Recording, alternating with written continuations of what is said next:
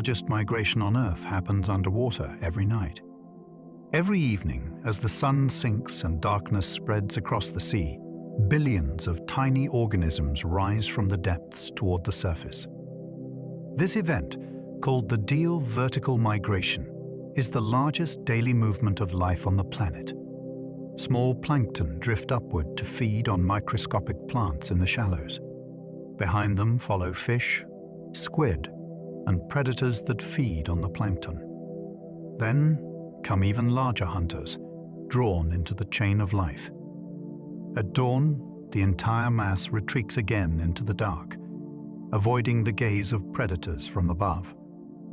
It happens everywhere, every night, yet almost no one ever sees it. From the surface, the water may look calm and empty, but beneath, a hidden tide of living things flows upward and downward, as steady as the rhythm of breathing. It's the heartbeat of the ocean, pulsing endlessly in time with the sun.